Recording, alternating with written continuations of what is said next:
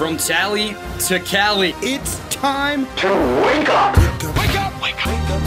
Warchant.com is your ultimate Seminole sports source. And this is Wake Up Warchant, presented by Corner Pocket Bar and Grill. One ball, corner pocket. Now here's Warchant.com's Aslan Hajavandi. And Corey Clark.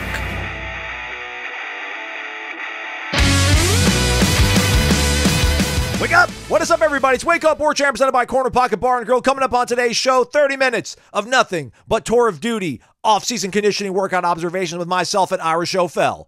Wake Up Warchant, presented with limited commercial interruptions today, is presented to you by Corner Pocket Bar and Grill in Tallahassee, Florida. CPTallybar.com is the website. You can always hit the QR code on your screen. It will take you to the website. Lunch specials Monday through Friday, 11 a.m. to 3 p.m., only $8.99. And on Fridays, your lunch special are those hand-breaded chicken strips in a basket. Dipping sauce on the side or tossed.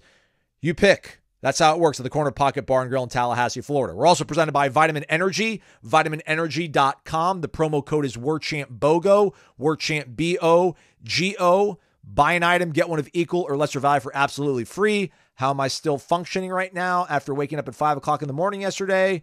Y'all do it because y'all are strong. I'm not as strong, but I had Vitamin Energy to help me out. Shake it and take it. Energy with benefits, vitaminenergy.com. And mybookie.ag. Promo code is Warchant. Use that for an instant cash deposit bonus over at mybookie.ag, where you can bet anything, anytime, anywhere. Futures also available when it comes to college football, as well as everything that's going on right now in season. That promo of the Warchant requires a $50 minimum deposit and a rollover requirement of one-time your deposit total, including bonus for withdrawal. For full terms and conditions, visit mybookie.ag/about-us. All right, with all that out of the way now, we're going to turn to our managing editor, Ira Schoffel. He was one of, 6 of us that were over on the campus of Florida State University on Thursday to catch Tour of Duty, the last Tour of Duty of the 2024 offseason. Started at 6 o'clock in the morning. Sun was not up, and then when we exited, the sun was up. It was really cool. We talk about it, and I didn't want to make it a long, meandering thing, so we kind of hit some key points, like try to structure it and regiment it out. So hopefully it makes it a little bit more digestible and palatable for you to listen. So I'm going to stop talking now and we'll kind of stop talking. But here's Ira and I, 30 good minutes talking about the Tour of Duty workouts.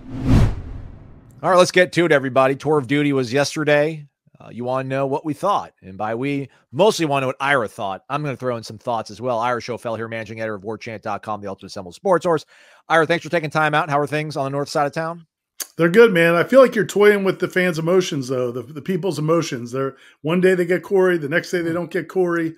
I mean, it's got to be a tough life. Are you at least setting them up in the description so they know what they're getting in for, or are you just they fly in blind? Bro, your name is in the show title. Like, people know, and that's bringing them in. That's keeping the ratings up. Keeping me afloat, brother. Sure. Box of Vitamin Energy coming your way for doing this. So, if we just sat here and talked big picture stuff, I feel like we could ramble on for 20 minutes. So I try to make a little bit of a kind of like an outline here, Ira, things that I kind of wanted to maybe key on. Hopefully maybe keeps us a little bit on schedule, if you will, because we don't have Corey here to me fire off a question and him talk for 25 minutes. So can I ask you one thing real quick? Sure. Has any college football program ever got less than rave reviews on a day like that? Like, is UMass's Tour of Duty or fourth quarter drills or reporters going home going, I don't know if this is the year they're going to win 3 games. I know what you're saying, but I kind of think so. Maybe. I mean, the way they looked on Thursday, I had some reservations, some anxiety. I mean, they had 12 dudes that went to the NFL Combine. I'm like, how are they going to replace all those guys? And, the whole thing is getting reasonable facsimiles. And I'm like, all right, most of these guys have, and there's that kind of verve, that kind of energy. I think like a winning culture is, and I bash on culture all the time. Like, there's a certain sound to it in a moment like that, in a practice, in a workout like that. And they still had it. And that's kind of what I remembered from last year, Ira. And I want to ask you, like, do you remember how you felt looking at them last year in that moment in the Tour of Duty? And any similar feelings, or is it just so far in the back of your head that, you're just kind of starting from scratch and flying anew as we go into this season? I should have cheated and gone back and watched the rap Jeff and I did from Tour of Duty last year. But my guess is it was probably pretty similar. And the thing, and I thought, Josh Storms, I thought had the best quote of the day. when he said that, that was such a veteran team. They looked great because they all knew what they were doing. So many of those guys have been in the tour of duty. And I remember that was like a big talking point was I think I distinctly remember saying this in that wrap last year, that it was such a stark contrast to the first couple of times we saw Tour of Duty because they were so good at it. Guys knew exactly what they were doing. They were flying around. You didn't see guys really struggling. One or two maybe freshmen, but for the most part, all the guys that had been in the program looked so good at the Tour of Duty that but we were already excited about this team. So it was kind of like it was almost self-fulfilling. But I thought Josh Storms was really accurate when I think if you're a Florida State fan, you're hoping that he's very accurate when he says this team is different because this team has nothing but things to prove. Like everybody, whether it's the young guys, whether it's the transfers, very few of these transfers were super productive at their previous schools. A couple of them were, but a lot of them weren't. And then a lot of the veterans on this team, Shaheem Brown's played a lot. Azaria Thomas has played a lot. Ja'Kai Douglas has played a lot. There's a lot of guys in the team that played a lot, but they weren't exactly the stars of the team. If they were the stars of the team, they probably would have gone to the NFL too, along with all those guys. So from that standpoint, I think, it's different, but similar. Like there's a lot of excitement. I think you're right to say that the excitement seems warranted. But I think where I kind of, where I started questioning myself a little bit is like, man, I was so excited about so many different things at this workout that I kind of wanted to check myself a little bit and say, hey, they're not even practicing yet. But yeah, man, I think we were super excited last year, and I think we're very excited this time, but just maybe for different reasons. Yeah, I didn't see anybody lose their breakfast, and Right. the only time I remember them like looking somewhat out of sorts and maybe like not knowing what the next drill or the next rep was a line of guys that were like chomping at the bit to get to the next rep. And it was like, no, hold on 1 second. Like the other group is going, all right, 3 seconds have passed. All right, now you guys are back up. So like there was that level of energy and excitement and, everybody knowing where to go. And I mean, listen, they've done several of these before we were able to watch it. That was the last one of the season. So Right. they've been through it. So I guess to your point though, as well, like it's really hard to watch that and then nitpick at stuff and be like, oh, well, that doesn't look good. But I'm going to try my best at some point to maybe get to it. But let's say on the positive beat here, Ira, give me your 3 stars of the day. I know you and Jeff were, it's so hard because you name one guy and then you name 2 and 3 and it starts to become like an avalanche of good vibes. But try to give me 3 guys that, now that it's been several hours as we record this, still kind of stand at the front of your mind in terms of who stood out on Thursday. Yeah, man, I'm still, and I just put a story up on the website. People can find it at warchant.com by Matt about Malik Benson. I was blown away by that guy, and I really didn't know what to expect. Yes, he was a junior college All-American, number 1 junior college player in the country, but didn't do a whole lot at Alabama. And I knew he'd be a good athlete, but I was really impressed by just how charismatic he was. Just leading guys and so upbeat and talkative. It reminded me, I don't know. I was trying to think, I was going to say it kind of reminded me of Jermaine Johnson a little bit, but like it just was there was an energy and a professional about him that was really palpable. And I thought that was really impressive. And it felt authentic. And right. It looked authentic. And it didn't seem performative. Right. No. Yeah, I agree with you 100%. And apparently that's how he's been. Storms talked about it, that he's just been the guy that comes early, stays late, drags other guys out there. And again, man, like that may not have stood out at Alabama, and it probably doesn't stand out here. This is a team with a lot of guys who are willing to work hard. But it's just cool to see it from a new guy who, if he's as good as he was supposed to be coming out of junior college, they may have really hit something there. I also, there was a bunch of guys, like we said, we could pick a ton. I thought, Hakeem Williams is hard to just get past because, again, it's just such a stark change from a year ago at this time. So he really stood out to me. And then I'm going to give a tie to 2 guys under the radar. This is my two wild cards to a couple of brothers, Jalen Lucas and Ja'Kai Douglas. All right. First of all, Jalen Lucas is electric, man. That kid, you had to figure he's fast and athletic. He's had 100-yard kickoff returns, multiple of them. But watching him, even in short spaces, man, he is sudden. I really hope they figure out a way to use him on offense because, I mean, I'm sure he can't break a tackle. He's a small dude, but man, he can fly, and he's got it seems like he's got some wiggle to him. I was really impressed with him. And Ja'Kai Douglas, man, just the leadership was just off the charts. I thought, man, as soon as he would finish running, he would run back and lead the other guys. And again, that didn't seem forced. You know, I'm sure there are some guys who are trying to kind of audition to be leaders, but it seemed pretty sincere from him as well. And I think we've seen some of that before. So that just stood out to me. Again, for a position group, a wide receiver where there's not a ton of guys who've done it, he has done it probably more than anybody else in that room. He's had some big patches and some huge games. He's coming off of really playing well at the end of last season and then showing real leadership. So it stood out to me, not because of just his tremendous – he's obviously very athletic and fast, but just some of the intangibles stood out to me. How about you? Yeah, I mean, he looks like he was just like vibrating, like buzzing the entire day, Jalen Lucas. It was really impressive.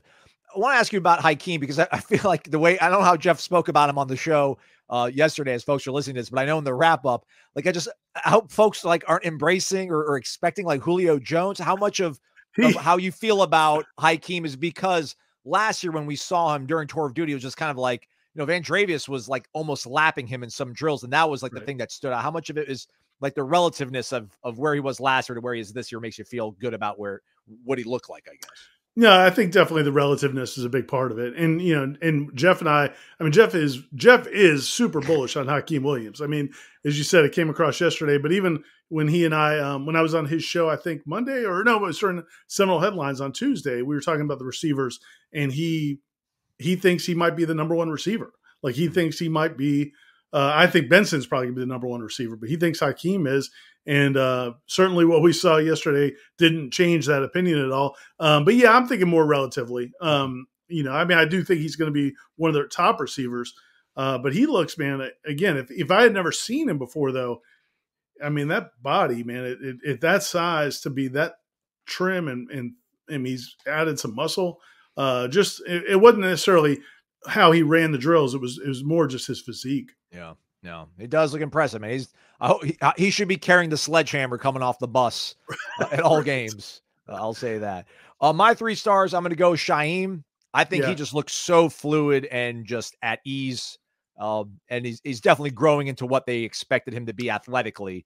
And he just seems to have that nose for the football, playing the game. So those things kind of getting married together here makes you feel really good about the future. Patrick Payton, I thought, you know, he's a guy that very passionate in practice and sometimes kind of straddles that line of having too much energy and not being able to kind of dial in and focus. I thought he was just extremely stoic. Like he did not grimace. He was straining, you could tell, but he was embracing all the challenges at every single drill. And maybe that's like a level of maturity now that he has and knowing how to just kind of absorb everything that's going on around him in a practice or a workout. So I thought that was a nice key. And then for me, Josh Farmer. And I asked Josh Storms because I'm just like, should he be this big? He looked absurdly big. That's why I'm like, is he speed size combo where you want him to be? And he's like, yeah, you know, you see him. You know, he came here. I know he said 240, maybe 260. He came in as a freshman, and now he's over 310 pounds. But then he followed up by saying, and the way he moves in the drill. So I'm like, okay. They're okay with this. So that makes you feel excited about a guy of that size and that stature playing in the trenches and obviously a money year for him. So those are the 3 guys that really kind of stood out to me. And, you know, Ira's observations much more in tune because Ira was able to kind of walk around and check things out. I'm looking at everything through a camera lens filming this whole thing. So those are the guys I just remembered looked really good in their drill. So no, I thought yours are great. And especially Shaheem. And I'm always high up in the Shaheem. I don't know if I'm the president, but I'm a board member of the Shaheem Brown fan club. And no, I thought he looked great. As soon as I walked in, he was the first guy you noticed. And I actually thought he was kind of similar to Ja'Kai in terms of just that leadership. I mean, he was just very vocal and encouraging other guys. And you could tell he's taking some leadership of that secondary. All right, we're going to call this one the laundry money guy. Basically, you're doing the laundry. Well, I do laundry. You guys have wives that help out around the house. I have nobody helps me out around the house. Not that you guys don't do laundry sometimes, but, you know, anyhow, I'll stop being I'll take that out of the show maybe. Maybe I won't. But who's the laundry guy? you basically are doing your laundry and you're checking your pocket, like, oh, I got a $20 bill in my pocket. That's cool. Like, what a nice bonus. Who's a guy that you kind of maybe forgot about, but then saw on Thursday and you're like, oh, I forgot he's still around and he actually looks pretty good. I would have a couple of candidates, but probably my best one's probably Greedy Vance. Okay. You know, you know, Jarian Jones really came on last year and kind of, you know, took over that nickel position. And I wonder if Greedy Vance, you know, takes that back over to search himself. I thought he looked really good. And every time I would look at him, I'm like, oh shoot, Greedy Vance. Like, we don't really talk about him, but I think he's a nice player. And I thought he looked great in those drills. Again, you know, those drills are made for the smaller guys. I mean, you know, those, you know, smaller, more athletic DB receiver types are always going to excel in those drills. But I thought he looked great. Another guy I would throw in there, not that I forgot about him, but just because I was so impressed by him as a guy that I didn't really know, I wasn't thinking about, was Jackson West. I mean, he looks like he's always been a nice player, I think, as a guy who just couldn't get healthy. And you knew he was an athlete. I think he played 3 sports in high school, but he looks different to me. I mean, he's ripped and it was really moving well. I'm glad you brought him up because he was wearing a black jersey, which during the season means like you're a walk-on. So when I was seeing guys in black jerseys, I was kind of glossing over them. And he's the first guy that I'm like, oh, wait, they actually got guys in scholarship wearing black jerseys. And I'm like, holy smokes, look at this guy. He looks like Adonis. Yeah. So yeah, hopefully he's a guy that can stay healthy because they've always raved about what he can be. And it seems like injury more so than anything has stood in his way of being a productive member of the team. So I'm glad you brought that one up. Mine, man, my laundry money guy that I totally forgot about, and it's a position of need for them because of what they've lost in terms of Jared Verse and I guess to a much lesser degree, Gilbert Edmond leaving, but Jaden Jones. Yeah. You know, for as much as we talk about Malik Benson being the #1 JUCO guy 2 years ago, Jaden Jones was kind of in that rarefied air when it came to being a JUCO prospect, but then he got injured, I think his last year in junior college. You know, last year I think might have been like his not even a full year coming off that injury. Maybe it was like a year and a half coming off the injury. No, so, not even a year. Yeah. Yeah. So I'm that guy, right? I'm the guy that's always like, give these guys time. I was going to say that's like, you know how bettors have systems, like gamblers have systems. Like I always play a road dog coming off of a loss or whatever. And I think your system is year two for the explosive guy coming off of an injury. And yeah, man, I think you might be right on that one. Yeah, and you know he did not have any of the knee braces and stuff that he had on his person last year. So and he was moving really nice.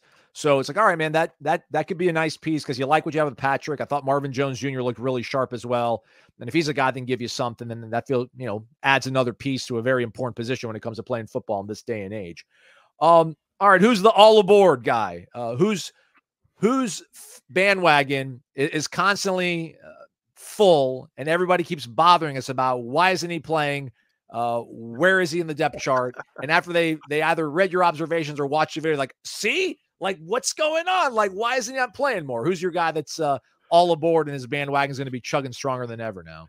I don't know if it is this moment, but I'm going to say maybe Julian Armella.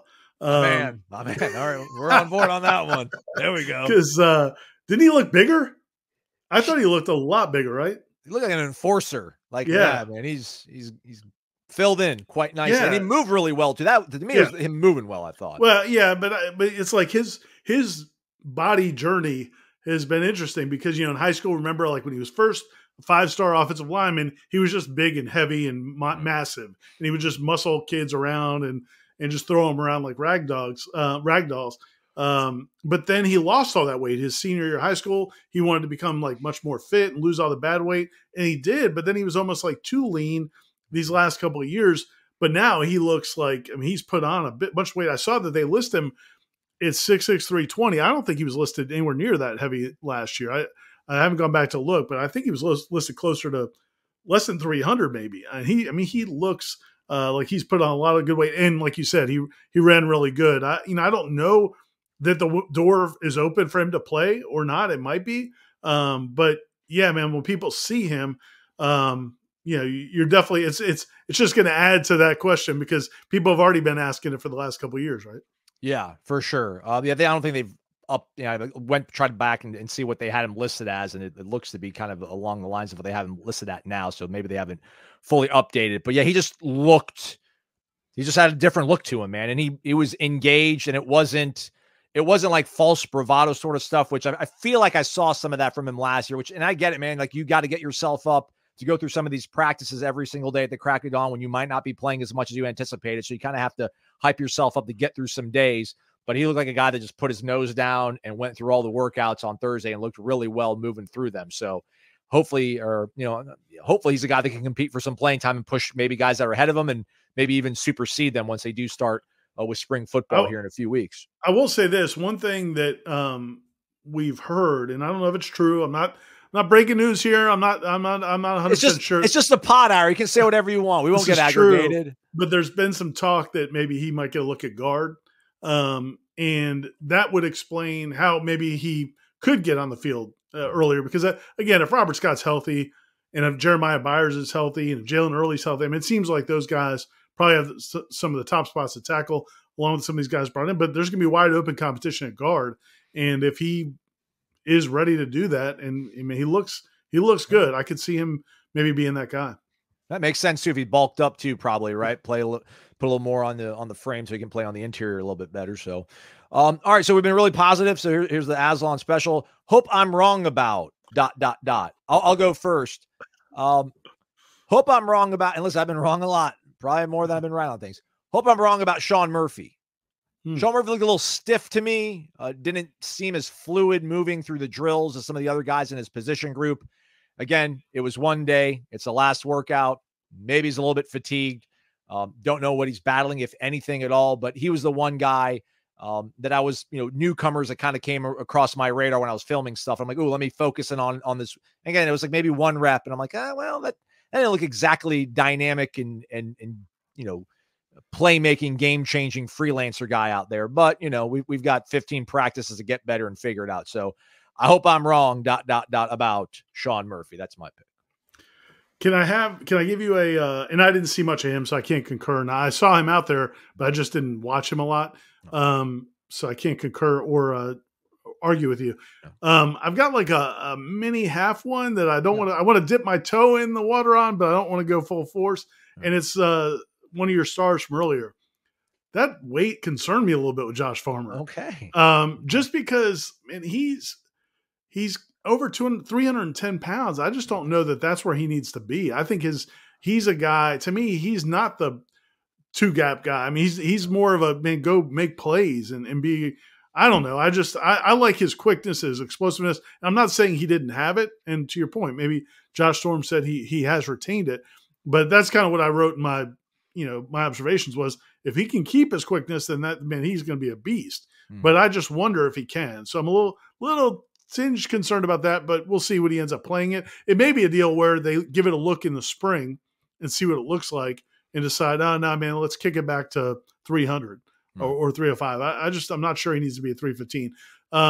But the other guy I would say is, and it's not fair because offensive linemen, it's so hard to judge them in these things, but I thought maybe is it Terrence Ferguson, the kid from Alabama? Yeah, correct.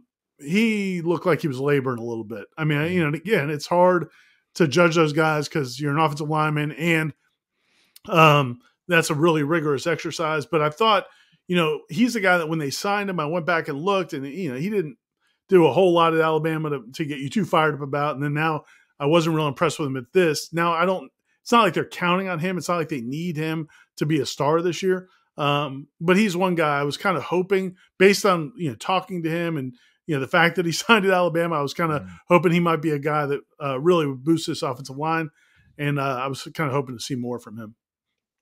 I think we all quickly forget. I hope he's doing great. I should look up his LinkedIn and see what he's doing. He's hopefully making a great living. But then Adonis Thomas, did he go to Alabama or Georgia? I think he was Alabama. And then we were like, we just stole a linebacker from Alabama. Got it. You're saying they miss too? Sometimes. But again, it was one workout in shorts and T-shirts, so we won't get too fired up about it. You and Jeff were talking about as we wind down here, Ira, and try to get you off. Thanks for hanging around with us. You mentioned some of these second-year guys, but then you also kind of mentioned in passing the freshman defensive backs. I didn't get to see a lot of Kai Bates. I did see Charles Lester. I feel like Charles Lester, Jamari Howard was a little smidge of the Vandrevius Jacobs, Hakeem dynamic that we had last year, where Lester was the Hakeem Williams, the more highly touted guy. But to me, I thought Jamari Howard looked every bit as athletic and talented and athletically gifted as Charles Lester, and maybe even just a little bit more. And that makes you feel really excited about what they're going to be on the back end of this defense for years to come. Yeah, no, he definitely looks impressive. And he's, I mean, is he the one they call Trackman? Is that the one his nickname is Trackman, I think, in coming out of high school, or Track Guy, Trackman, I think. Sounds right. Yeah. But he's definitely explosive. But I thought Kai Bates looks good too. And Charles Lester, what's impressive to me about they're all big framed, athletic kids. Like they're not 5'11" corners. If you think back to just 2 or 3 years ago, a lot of those guys that they brought in a corner, maybe the first year or during the, I guess towards the end of Willie's time and then beginning of Norvell's time, you brought in a little bit more 5'11" kind of DBs, and these guys are 6'1", 6'2", long and athletic. They've got to get bigger and stronger. But I'm impressed by their frames, and I like that group. I think they're going to be good. And I also really like the freshman receivers. I mean, I thought, again, we'll go through the whole roster here, but yeah, I thought the freshman receivers look good. I really like Camden Fryer. I thought you can see, he's a guy that's a football player. And which makes sense because he didn't even play receiver most of his life. He's played other positions, played defense, but he runs like a football player. And several of the other offensive, freshman receiver type guys I thought looked impressive as well. Yeah, I wanted to mention as a random name before we left, Luane McCoy. Yes, he's a guy that I don't think a lot of people talked about during recruiting, but he looked really good, I thought, on Thursday. Yeah, I was watching him. It's funny that one drill where they run and then they jump and then they run again. Like he jumps, like one of the guys does a barrel roll and you have to jump, but you don't jump over him because they don't want to get tripped up. But you jump timing wise to work on your timing. Yeah, but he jumped so high that it like slows him down in the drill because it's like, dude, you don't have to jump out of the gym. Definitely explosive. And he's a guy that I think in the on 3 rankings, like late in the process, I think he got bumped up higher than some of those other guys that he was earlier. So yeah, I mean, I think he's got a lot of potential too. It's again, that's where you got to check yourself a little bit because they're not in pads. It's not football, but man, it from the eye test, it certainly looks like they've got a lot of guys with a lot of speed and athleticism. Hey, before you go, speaking of eye tests, you were at Hauser the other night watching baseball. What do you think about this 11-0 start for Lincoln, the guys? They got New Orleans coming up this weekend, then they got Florida midweek next week, and then they start ACC play. I think they're the number 1 batting team, if I'm not mistaken. They got the top batting average in the entire country right now. I know it's early. I know they haven't played high-level competition. But, man, they got so many guys in that lineup, and they're playing pretty clean in the field. Some of your, I guess, initial takeaways from this first quarter, I guess, of the baseball season, Ira. No, man, they can rake. And I was hearing that before the season, but I also kind of was like, yeah, man, I was really hopeful last year that they were going to, be much better. And during Meat's couple of years, I thought they'd be better than they were. And it's just after 3 or 4 or 5 years of kind of disappointment, you start thinking, well, I'm not going to buy it. But yeah, I mean, you think about the guys they brought back offensively, it makes sense because the guys they brought back offensively, you talk about Ferrer and Tibbs and some of those guys, and then Cam Smith, obviously, Incredible, and then you bring who's much more polished now as a hitter than he was a year ago, and then you bring in some of these guys, that are just hitting the ball hard. What's impressive to me is even when it's not home runs, it's not just necessarily the home runs, but they hit the ball really, really hard. And I like the approach has been good, and yeah, they're going to see better pitchers.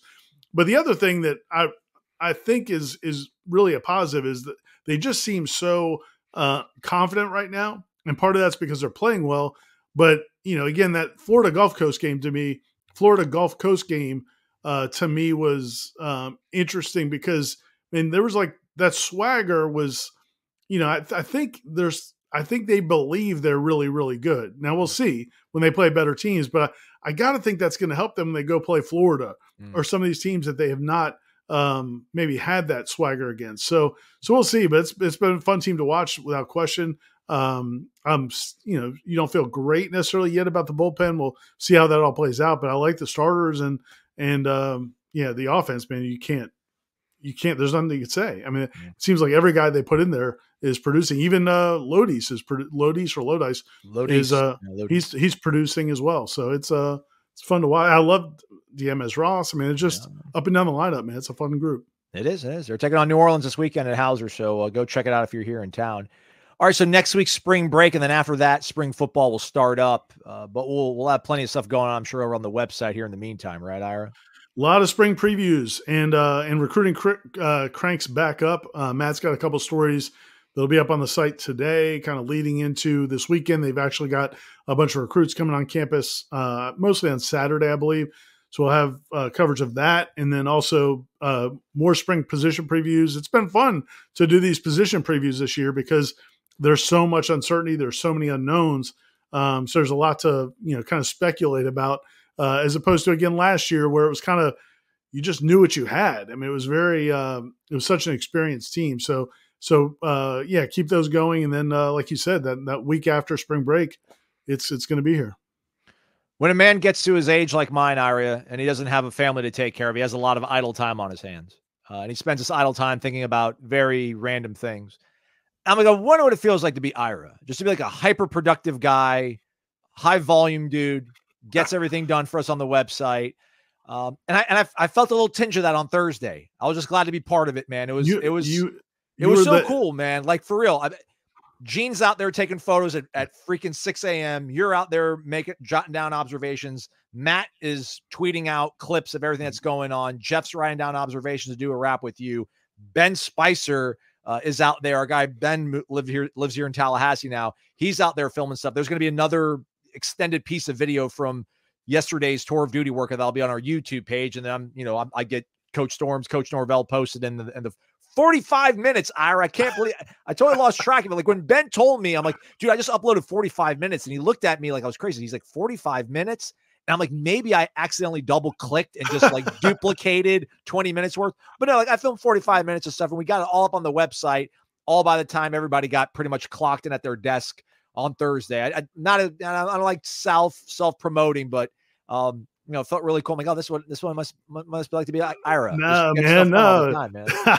No, it's awesome, dude. And again, and you killed it. You knocked it out of the park. And I know that's not why you brought this up, but you did do a great job. But again, that's why I'm so excited about our staff, because again, like on game days, I love working with you and Corey because we all know what each other's going to do. And Matt has added in well to that group as well. And like, it's a smooth running machine. And then you got Tom and Ben and those guys on the back end. And yeah, man, it was evident at that workout on Thursday. I'm excited for spring practice because listen to him, people. Aslan knows what he's talking about. There's a lot of content on the site, and it was up quickly, and hopefully y'all like it. All right, there we go. Ira, I think Corey will be back, but I'll try to find creative ways to bring you back on the show if you'll hang out with us. I appreciate it, man. Sounds good, buddy. He's Ira Schoffel, managing editor of warchant.com, everybody. All right, thanks again to Ira Schoffel. He, of course, a 5-star for a reason. It's earned, everybody. Stay connected to warchant.com. Plenty going on over at the website. Jeff Cameron Show 1 to 3 o'clock. As Ira said, recruiting gearing back up. Matt Lasser, Michael Langston got you covered. Ben Spicer also helping out on that. Weekend slate, baseball. Florida State hosts Uno. New Orleans, that is. Softball down at Florida Gulf Coast, if I'm not mistaken. Basketball closes out against Miami. We'll see how that factors into where they end up in the ACC tournament. Ladies also in action as well. So stay connected to warchant.com, the ultimate Seminole sports source. Thanks again, everybody, for listening to Wake Up Warchant, presented by the Corner Pocket Bar and Grill.